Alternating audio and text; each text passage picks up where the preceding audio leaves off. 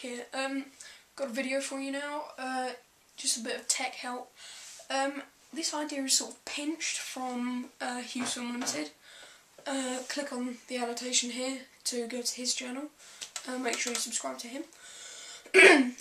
So what the tech help is, it's for the iPhone/iPod Touch white screen error.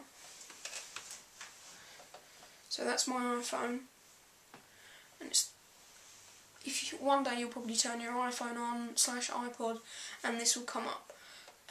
It's really nothing to worry about. It's so straightforward on the solving the problem. All you need to do, literally, is hold down the home button and the on and off button.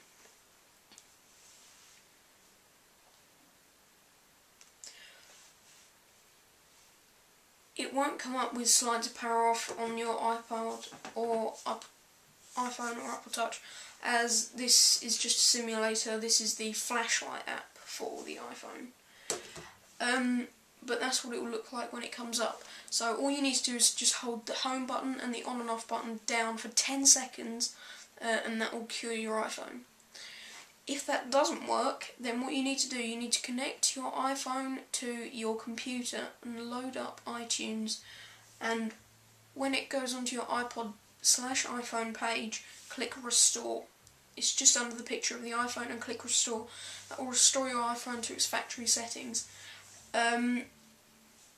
If you use the method of the home button and the on and off button, your pictures will still be there. Pictures, your videos, anything, all your apps, they'll still be there. I'm not sure about the restore mode.